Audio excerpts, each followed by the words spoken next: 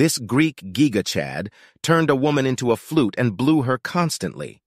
The half-man, half-goat Pan was famous for attempting to seduce every lady who encountered him, even female goats. One day, the gorgeous nymph Syrinx had the misfortune of catching Pan's attention. She constantly turned down his approaches and wanted to flee the horny Chad, but he followed her and harassed her. Syrinx eventually had what she thought was a brilliant idea. She begged a local river god to temporarily change her into a swarm of river reeds so that Pan would finally leave her alone.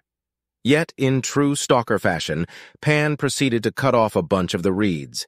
He then fashioned 6 panpipes from the reeds and used them to make his flute. That way he could always kiss Syrinx. No one knows what happened of Syrinx after that, but we do know that the English word syringe came from Syrinx's name because the pipes Pan made from her body were syringe-like.